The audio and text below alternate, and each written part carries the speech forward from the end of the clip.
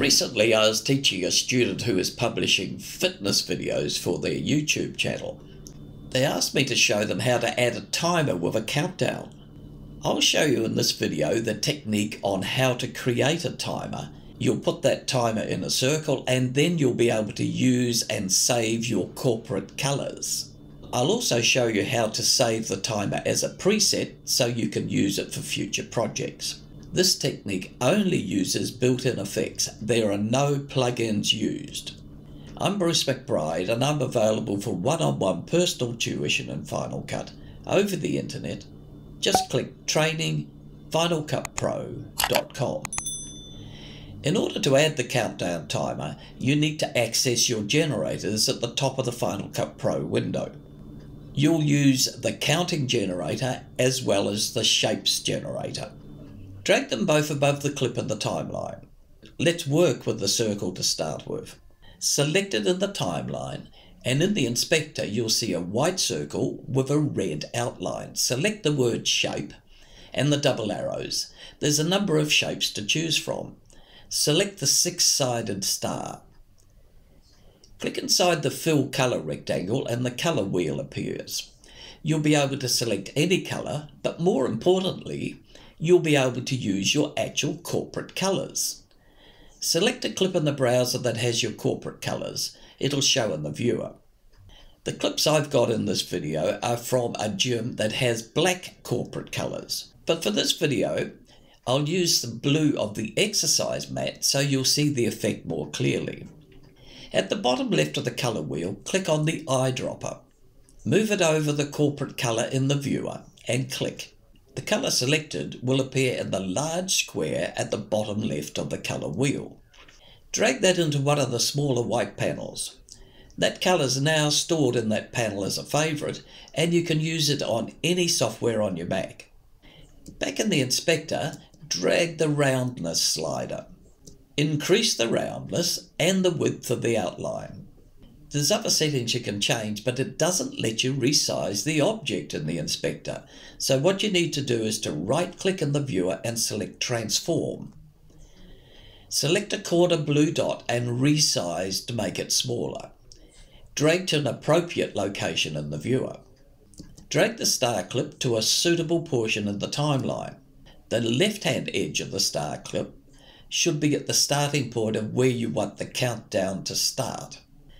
For this exercise, I'm going to count down 6 seconds. Click and drag on the right-hand edge of the star clip, and you'll see the seconds showing. They're showing in white. Now select the counter clip and drag that above the star.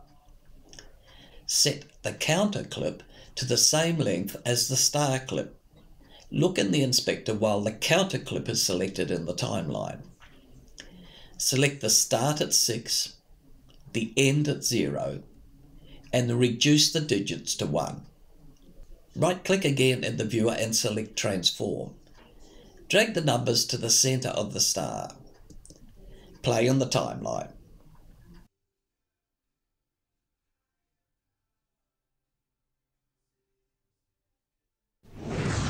You can save this 6-second countdown for future use. Select both the counter and the star clip in the timeline.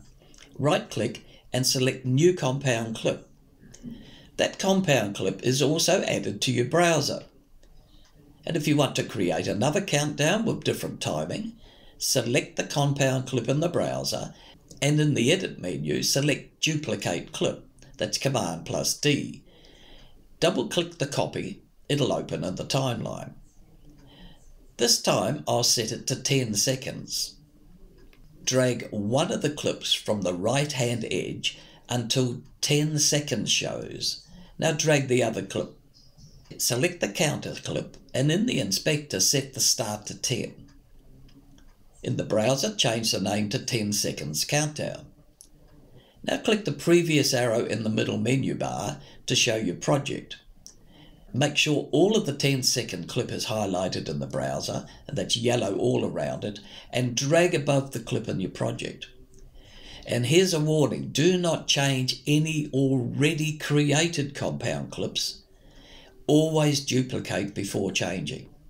Otherwise, you'll change the details in all places that compound clip has been used previously.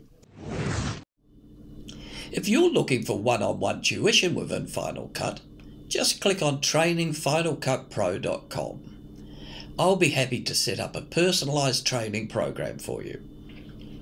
But if you're just looking for answers on a specific topic, I also offer free Final Cut support via email, and that's for urgent issues as you're confronted with them. Click the eye above for the link to my free support site. Let me know in the comments below if you've got some areas that you struggle with in Final Cut, and I'd be happy to produce a video to help you solve those issues. Thanks for watching. Please like, subscribe, and press the bell.